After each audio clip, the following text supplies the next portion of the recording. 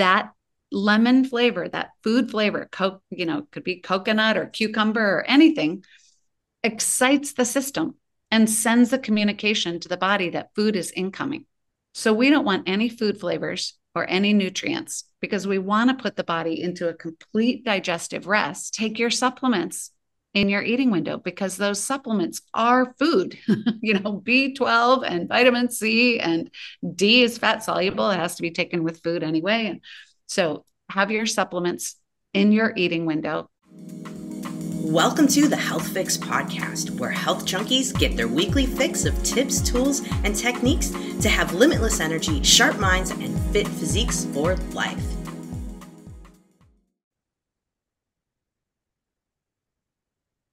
Hey, health junkies, welcome to part 2 of my interview with Laurie Lewis. And today I'm going to be talking about my experience with 3 weeks of fasting since I first talked to Laurie.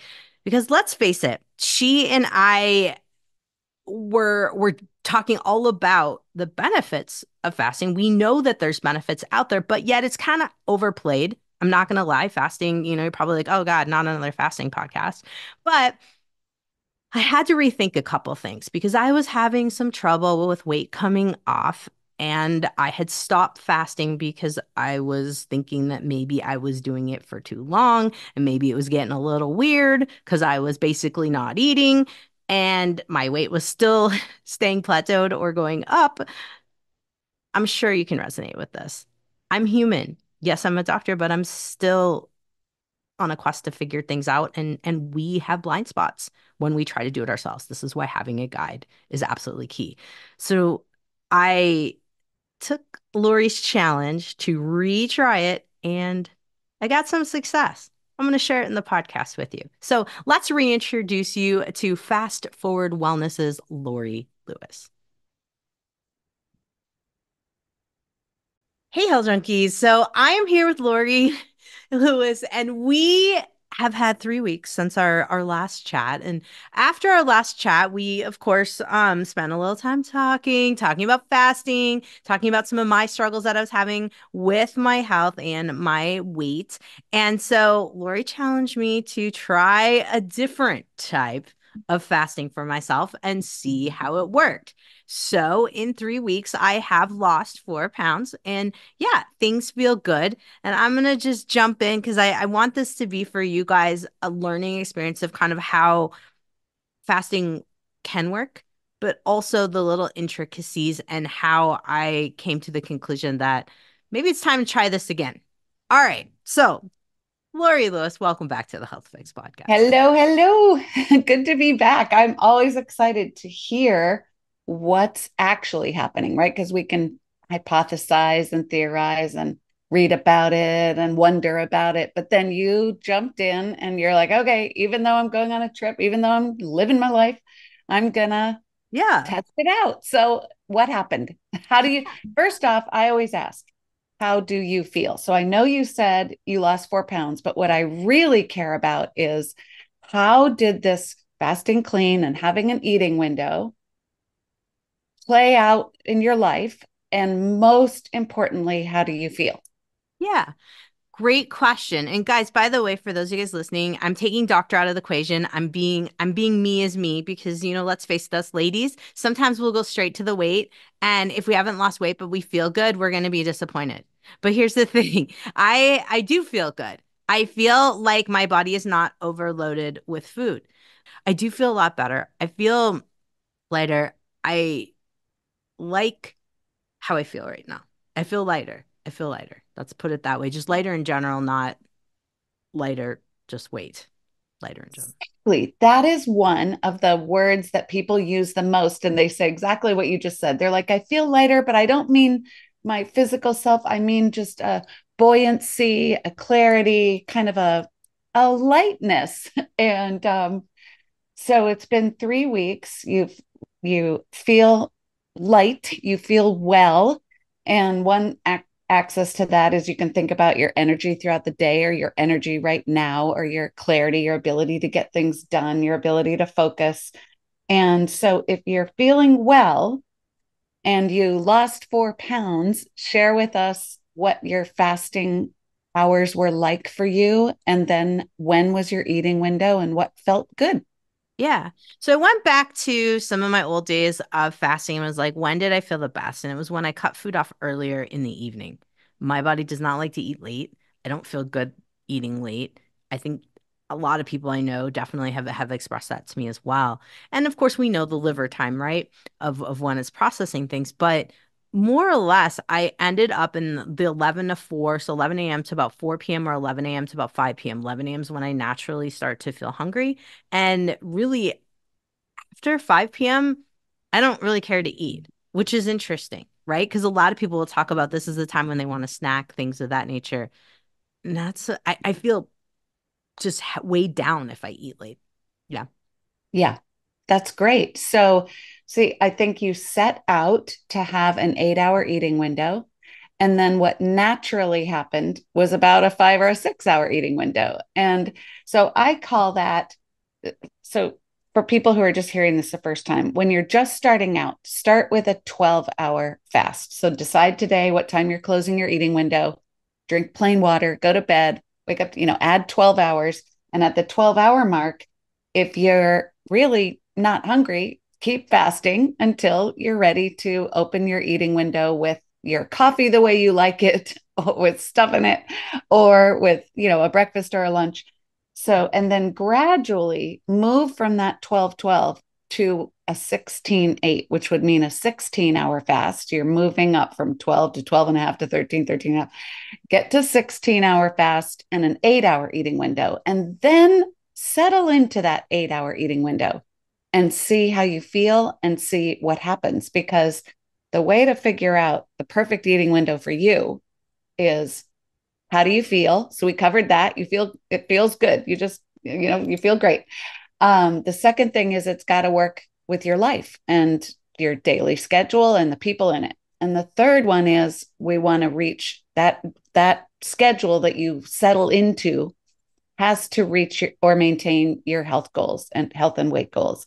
So you got to feel good, it's got to work with your life, and it's got to help you reach or maintain your health goals. So, what else would you say, since you've kind of settled into this 11 to 5? Um, what other uh, health markers and health issues other than weight did you want to Yeah. move the needle on? Well, I mean, really, I have digestive issues as I believe I mentioned in the previous podcast, and then Yeah, my peanut thing I discovered. But I also think that I am sensitive to wheat. I think I'm sensitive to dairy, kind of the most common things that yeah, people will tend to have issues with. And I notice that in the window of eating between 11 and 4 or 5, I didn't really tend to want those kind of things. I was just kind of pushing those out and focusing more on protein and veggies. That was kind of what my body perfect. was craving. So I was able to listen more, I think. Oh, that is so perfect. So, would you say, Janine, that one thing that could help people is, a lot of people do have a late night eating, Mhm. snacking, drinking habit. And many, I would say most people feel like eating late at night is one of their biggest challenges with food, because they finish their dinner and then they go sit in their favorite chair and they have their normal routine. And at some point, their brain lights up and says, what, let's have this. And they're off and running. So I really encourage people to have a hard stop with their eating window, just like a hard stop. Like, I don't eat until whatever time, and I don't eat past this time. And to establish for themselves that hard stop, and what I call an eating window closing ritual. So if Mhm. you were to look at your 4 or 5 stop that's naturally occurring now, is there a ritual that you have? Are there a few steps that you do, even without thinking about it, to close your eating window, that could include, wiping off the kitchen counter, turning off the kitchen light, pouring a glass of sparkling water, high-fiving your husband that your eating window's closed? I don't know. It could be anything. Like, are there a series of steps that you either do or could take to close your eating window? Interesting. I didn't really think about it. I think for me, I'm very mechanical. If I tell myself I'm going to do something and that's the time it's happening, Oh, it you're so happens. rare. Yeah, You're I might be odd in that respect. yeah, I think I've also gotten to the point now, just I'll be completely honest, like with all of the food issues I've had and the digestive pain and different things that I I kind of started to not like food and not care yes, anymore. So I think there is a little bit of that. What I will say, the difference between 4 and 5 p.m. is really my schedule and when I can make the food.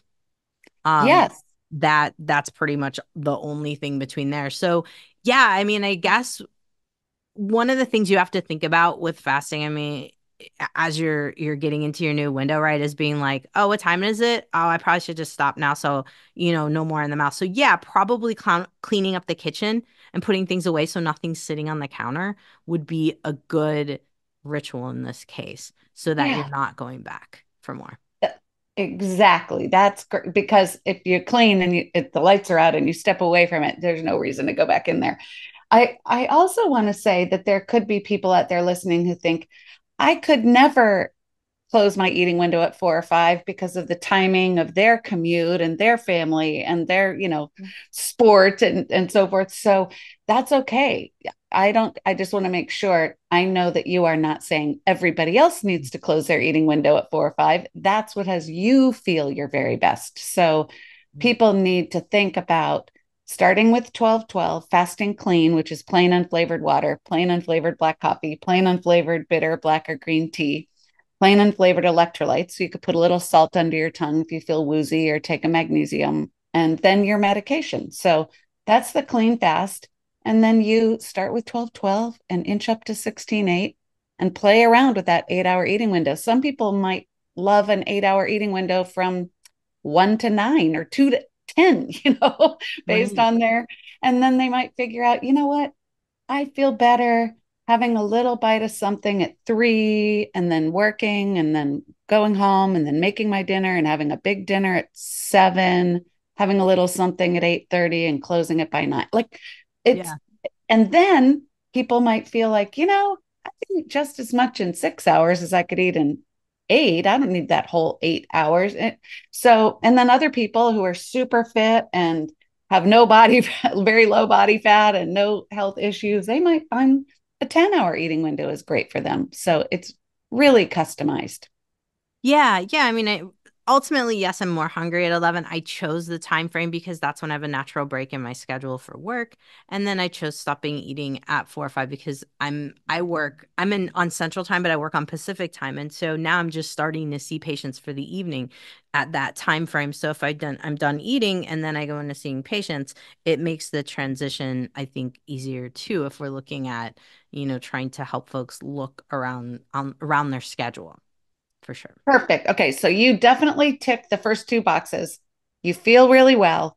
It works with your daily schedule and your life. And then the third piece of it is the third leg of the stool is, are you able to reach or maintain your health and weight goals? And so right now the scale is moving.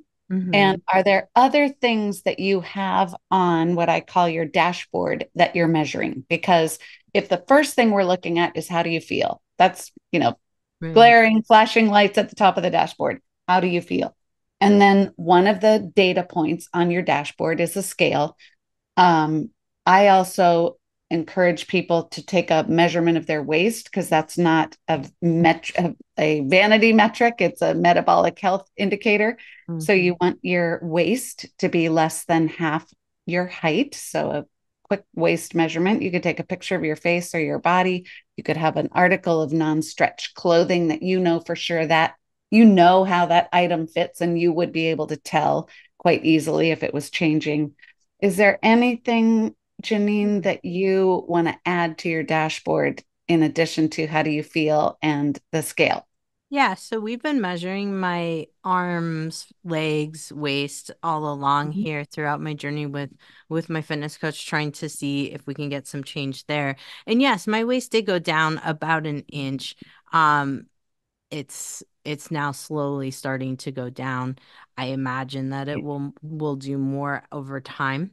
So yeah, that's one of them. The other one's looking at inflammation markers, so C-reactive Yes. protein, looking at insulin resistance. That was something that guys Lori and I talked about, but just because of me traveling and whatnot, it was just not going to happen for me to see where things are at. And I can definitely look at that. I can look at my liver function. I can look at triglycerides. So triglycerides are your carbs that turn to fat, simply stated, and they can also be another marker of insulin resistance.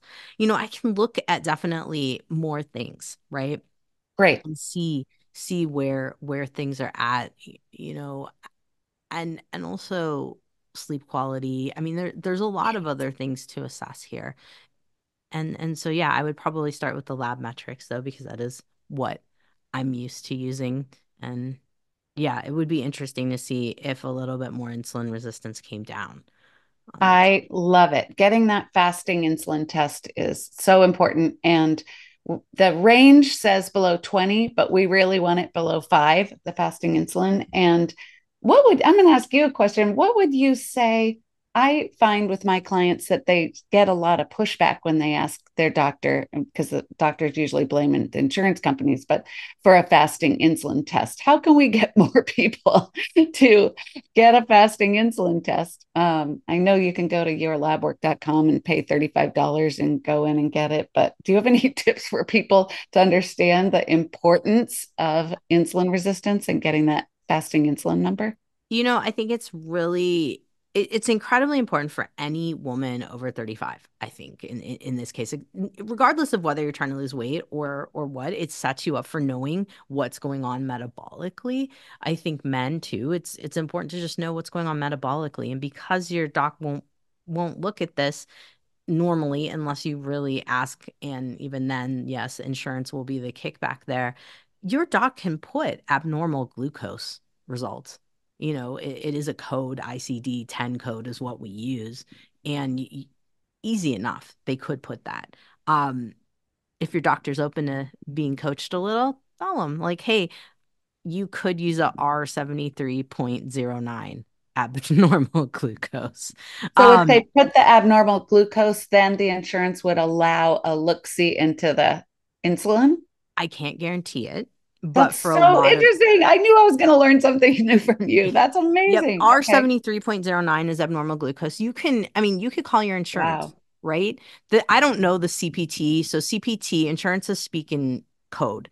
I don't know the CPT code for fasting insulin, but if you look up LabCorp, well, here, we can solve it for people right now if I look it up for all of you. So And CPT code lab. while you're doing that, I want people to understand that insulin is dysfunction, having dysregulated or insulin that's off is a precursor to having your blood sugar that's off. But they don't test insulin because if it comes back abnormal, there's nothing they tell you to do about it. They're not going to say, oh, you should be an intermittent faster. This will turn that around.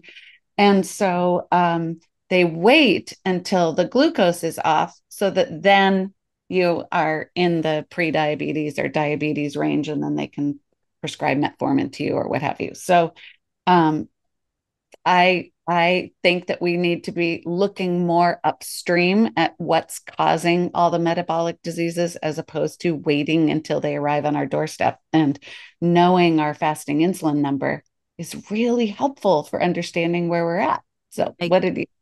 I agree. I agree. It's for LabCorp, and for folks who are listening from the US, this is US um insurance code speak. I don't know for other countries. But insulin CPT, so C is in cat, P is in Paul, or T is in Tom. So C is in cat, P is in Paul, T is in Tom. It's 83525. So that is what you want to ask your insurance. And then the ICD-10 code that you want to say to your insurance is for abnormal um, glucose. And that one, like I said before, is, and I'm double checking. Yep, it's R73.09. Um, things that I have swirling and memorized in my head. Now, there's also E as an egg, 88.81, which is metabolic syndrome, which is also another code that we Yeah. could use and see. Now, not all insurance have high priority on that code, which makes no sense, but anyway, I just play the game. I'm not making the rules. Well, So the reason we're talking about insulin is because with a daily clean fasting schedule and having an eating window, we can normalize that insulin and it will come down. And that is another, we're talking about what do you have on your dashboard? And having that insulin number come down is really exciting. And it indicates that a person has stronger, better metabolic health. And a way that a person could ask their doctor just starting out is, could you order a fasting insulin test? And if they say why, you say, because I really don't want to be pre-diabetic or diabetic. And I know you're testing my A1C, but let's also take a look at the insulin. And if they push back, you could just say, I want to make sure I'm not insulin resistant. And then from there, you could tell them all those codes and so forth. But hopefully, more and more physicians are understanding that we don't want to be insulin resistant. We want to be insulin sensitive. And then what we all have in our back pocket as a way to stay insulin sensitive is to fast every day and have an eating window. So that's why we're here. Yeah. Yeah. No, I think it's really important for folks to understand, your doctor works for you um, at the end of the day. If they don't want to order Yes. it, then okay, fine.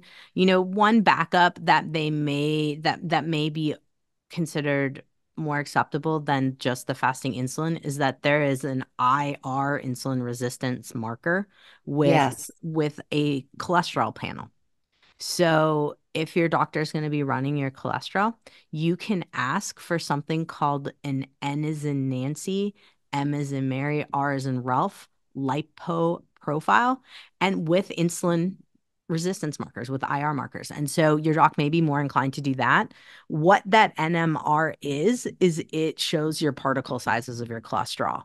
And so if you already have elevated cholesterol, you can ask for that too. So another way I to. love that. Yeah. So now we've got all the legs of the stool. We've got how you Mhm. feel. Does it work with your life? And is the fasting schedule that you settle into going to help you achieve and maintain your health goals? So you got to have more things on that dashboard than the scale. So Yes. people are like, tried intermittent fasting, it didn't work for me. I get very curious. What did you try? Were you fasting clean? How long was your daily fast?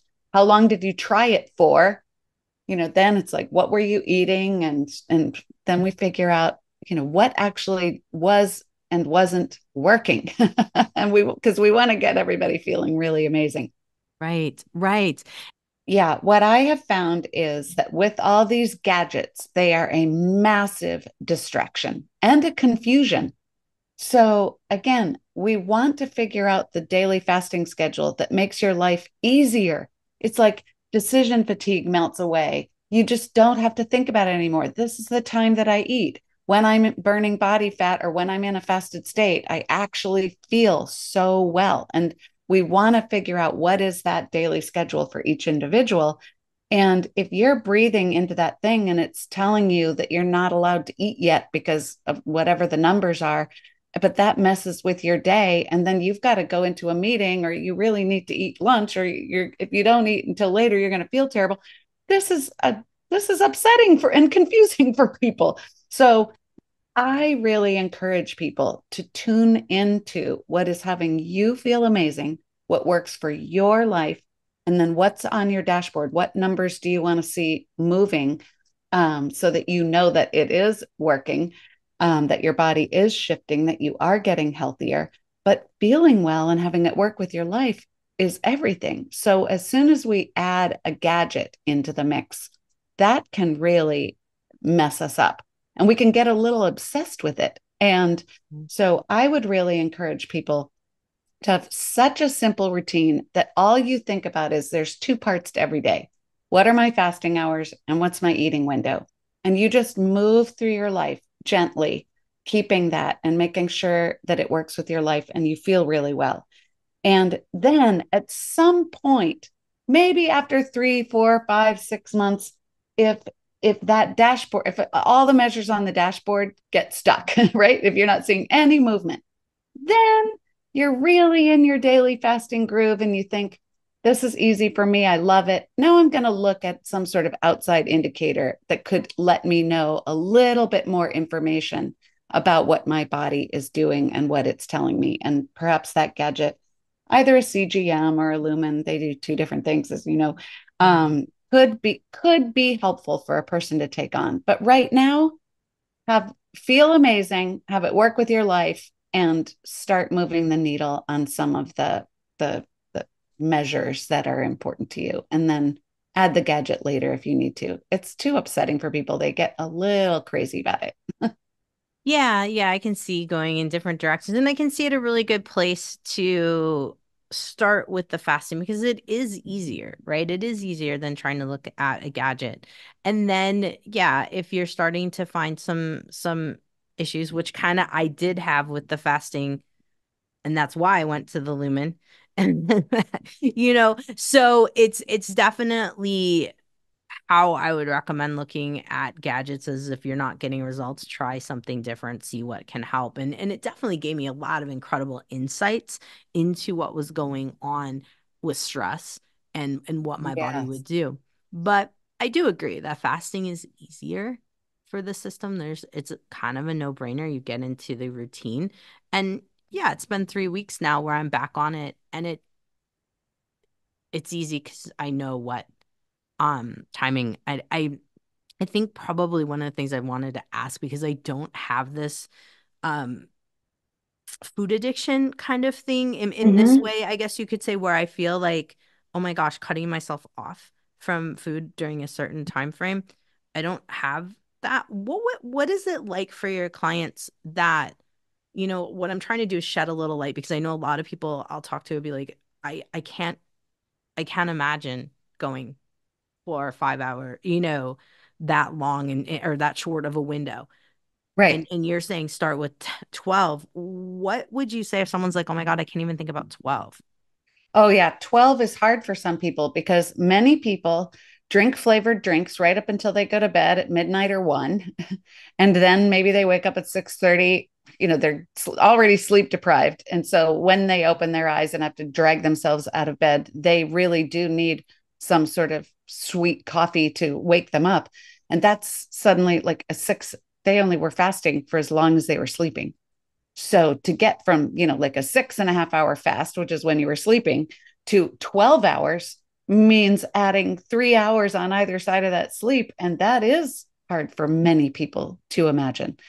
So that's when we go gradually. We figure out which is going to be easier for this person to shave time off the nighttime or shave time off the morning, right? Hmm. So, and then we just start pushing it back.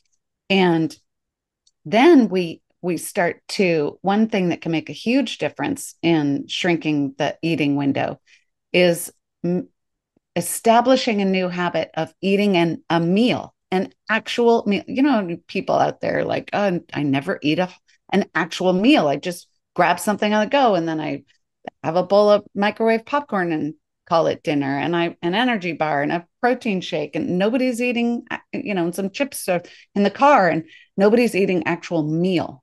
Hmm.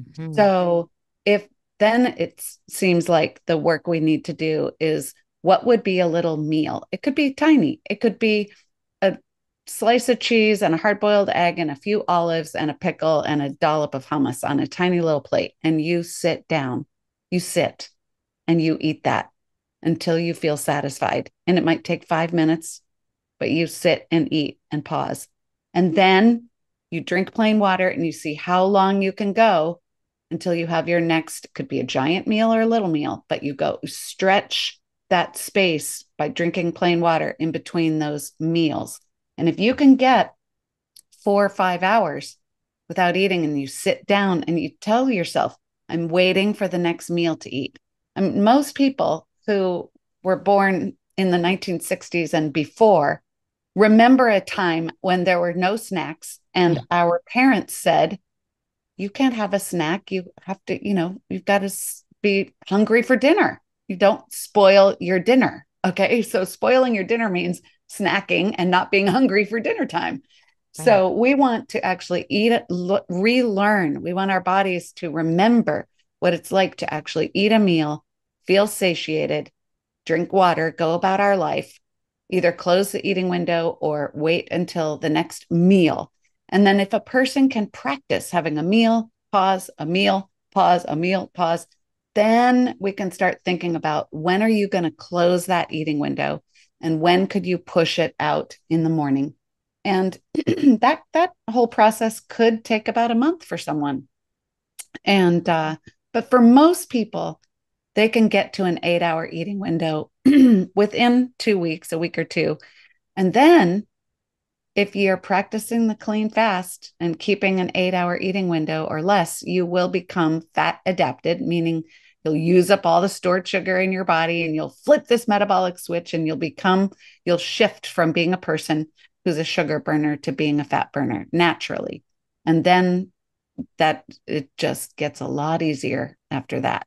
And from there, you can use the second month to figure out what eating window really feels well to you and works with your life. Makes sense. Makes Yeah, sense. One of the pillars that I've heard you say over and over again is making sure it fits with your life. Now, another thing I talk a lot about just in general with my clients is that we're always changing. Our bodies are shifting. And this is something else that I thought, well, maybe this is one of the things that may have went from when fasting was doing all right for me in terms of my window and what I was up to and why things shifted. For me, it was my hormones have dropped off. I've gone to another phase closer to menopause. Have you noticed that sometimes we need to change our routine based on what's going on health wise? absolutely. And so this is why when a person starts and really settles in and can tune into what has you feel your best, you have a heightened discernment of what foods feel good to your body, what timing feels good to your body, anything that changes, you are more aware. So, one of the benefits of being an intermittent faster and having an eating window is we have a clearer understanding of what makes us feel well and what doesn't.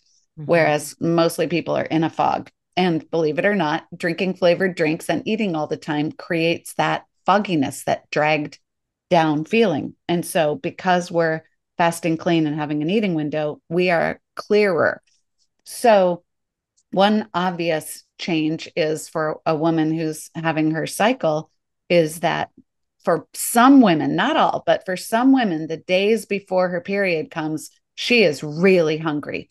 And so then on those days, just open up your eating window and have it be a little longer and try really hard to eat more healthful, nutrient dense food that feels really satisfying to the body. And I know that mostly we want to eat things that aren't so good for us during those days because there's emotion and fluctuation in hormones and the hunger can surge in. But that's a natural thing that changes. And when someone is setting out to move the needle on the scale or some other health markers, they can feel like those days are a setback. But this is what we really need to learn and apply, which is I am learning a new rhythm of tuning in to my own body's cycles and needs. And believe it or not, when you're a person who fasts clean and has an eating window and knows what it's like to feel really good, anytime something changes, that's more obvious to us. So, the other thing that's really helpful emotionally is when we just eat all the time and drink flavored drinks all the time, we are now people who are emotional eaters. Imagine our ancestors, there was insufficient food. So there was no such thing as being an emotional eater. But when you are a new intermittent faster and you establish this clean fasting hours and an eating window time, and let's say something upsetting happens to you in the morning and your eating window isn't open yet, we learn new ways to cope with stress and upset and sadness and loneliness and anger and boredom, other than immediately reaching for food. And it's a much healthier way to deal with our emotional upsets, to take a walk or to have a run or sit quietly and meditate or journal or snuggle with your pet or drink a glass of water. Is a much healthier way to cope with stress than diving into mindlessly into some food. And so having an eating window really helps with that.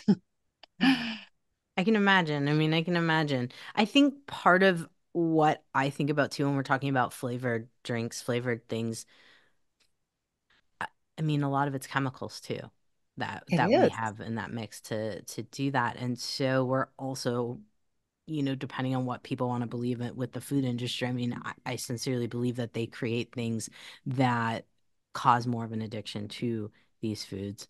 So part of the big issue that I have found is with the chemical foods, the artificial flavorings, the Mia, like the little drops with all the dyes and all that. I mean, I feel like not only is that messing with someone's food addiction, let's put it that way, or craving someone to be more addicted to the food, but I'm also thinking that we've got the chemical makeup in there and what's going on with the gut microbiome with that too. And Ooh, yeah. The more we can eat real, actual food, the better. And I know that one of the things you said in the beginning of our conversation today is like you were having some reactions to things and feeling like, I'm not even sure what I can eat right now. I think that's a really common feeling that people have. There's a lot of food confusion. And so if we can start eliminating things like crackers and chips and colored and flavored drops in things, one of the things, the complaints that people have about intermittent fasting, they're like, it's so boring. Oh my gosh. Imagine though, celebrating being bored. It's stop entertaining ourselves with a little drop of this, a little bite of that, a little. The food noise is deafening. The cravings are deafening. And if we can, it's really binary. They're the fasting hours. It's quiet and boring. You can go about your life and pay attention to things that really matter to you and are important to you. And then you get to eat later in your eating window, and the discovery of the foods that make us feel better is really exciting and important. And I categorize food in four columns or quadrants, if you will. I have people start to identify their trigger foods, foods that when they eat them, they're off and running. They can't just eat a bite, that this leads to that. So, trigger foods, everybody kind of knows what they are, and you might discover some new ones. The second category are foods that make you feel poorly. So, gassy, bloated, fatigued, puffy, all the, foods that make you feel poorly. Um, the foods that you eat when you're rushed and exhausted, like I said earlier, a bowl of popcorn and call it dinner, that is not dinner. Okay, so there's not enough nutrients and variety in that to call it dinner, but that's what we do. So getting tuned into the foods you eat when you're rushed and exhausted. And then the fourth cat, well, all those first three are the no thank you foods, but we got to identify them. And then the fourth column are the foods you love that love you back, hmm and we got to build that list. And mostly, if I ask people, what's your favorite meal? When you eat that, you feel satisfied and happy, and your body's like, oh my gosh, yum, yum, yum. That was so good.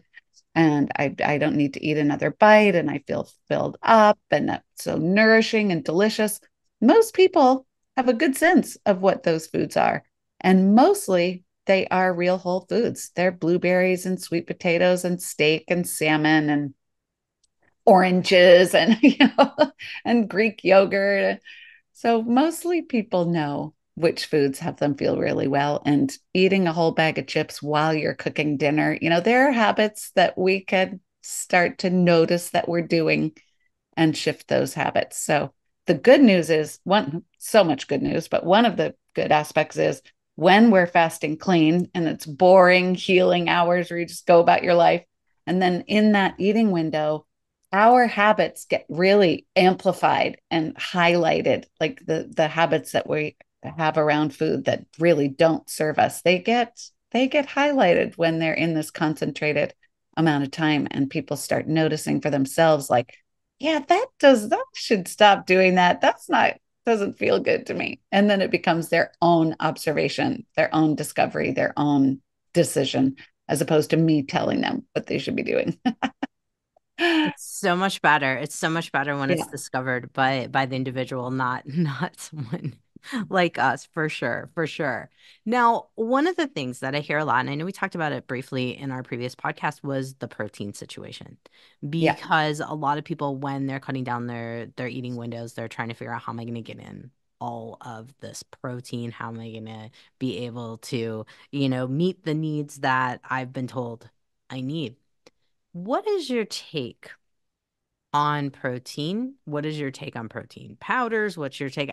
I'd love to hear like what you've seen folks be successful with and things of that nature, just out of So curiosity. we've got to look at what people are currently eating. Okay. So if someone's eating all ultra processed food and chips and sandwiches and cereal, and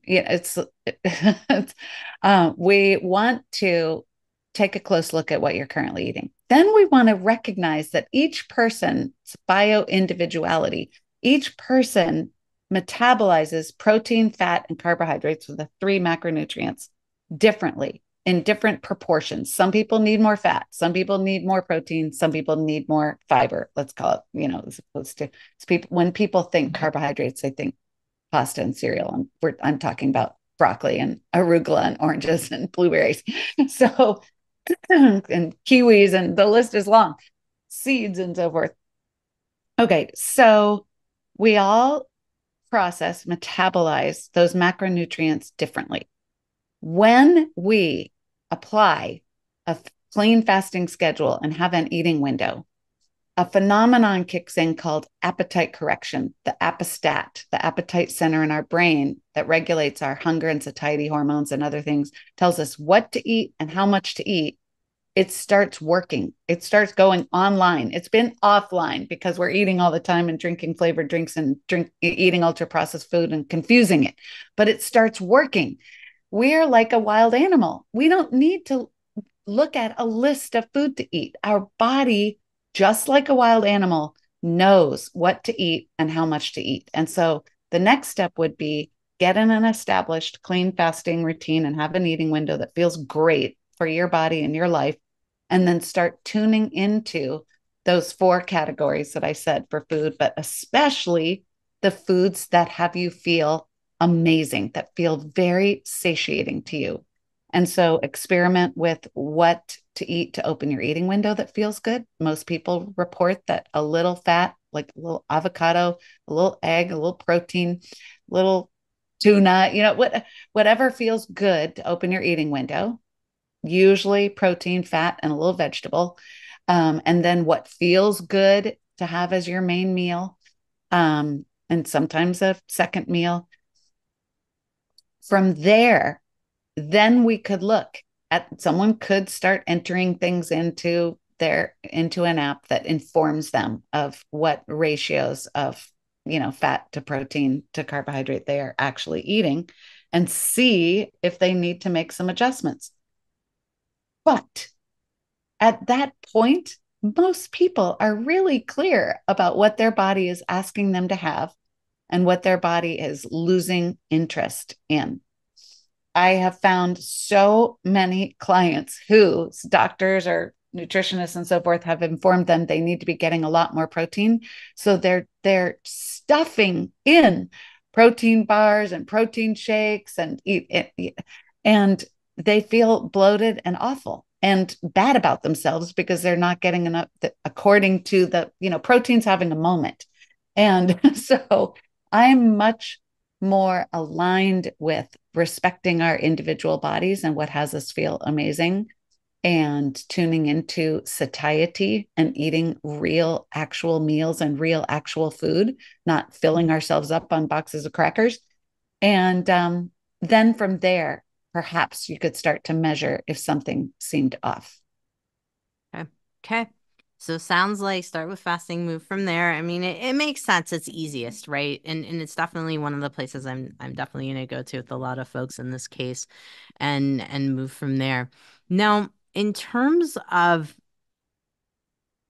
programs and how they can work with you, how they can get some insight. Let's give them that because I know we talked about it first, but I want to recap again so that folks can hear where to find you, how they can work with you, how they can build on that. I'm My business is called Fast Forward Wellness, and I am heading into my seventh holiday program. So I started my business all those years ago with a bunch of people. It ended up being 19 people who I got from, as I say, Halloween sweets through New Year's bubbly and beyond. never having to diet again in January, never having to diet again, period. And so we start at the end of October and we get established in our eating window, feeling really steady. What's present is celebration and camaraderie and the four cornerstones of my work, the foundation of having a daily fasting schedule and achieving your health goals and getting through the holidays feeling amazing and arriving in the new year not being mad at yourself are the clean fast, curiosity, customization, and continuing. And so once we have all four of those in place, people are feeling really, really good. And if someone's hearing this after the holiday program starts, you can go to my website and reach out to me. And I work with people one-on-one. And I also have a membership where we have a monthly fast chat and I have group programs. So I figured out all the ways that are great for people to work with me and also great for me to enjoy my life as a coach because every minute of it is awesome. I love the one-on-one and I love the groups. So it's both. It's all really fun for me. Well, you know what? That's important, obviously, to keep the career going, but also, I can tell just how much you're into it and the, insights you gave to me too, just to think about things when I shared kind of what was going on in my world. So I sincerely appreciate it. And yeah, look forward to seeing what comes of things as I continue through this journey in life.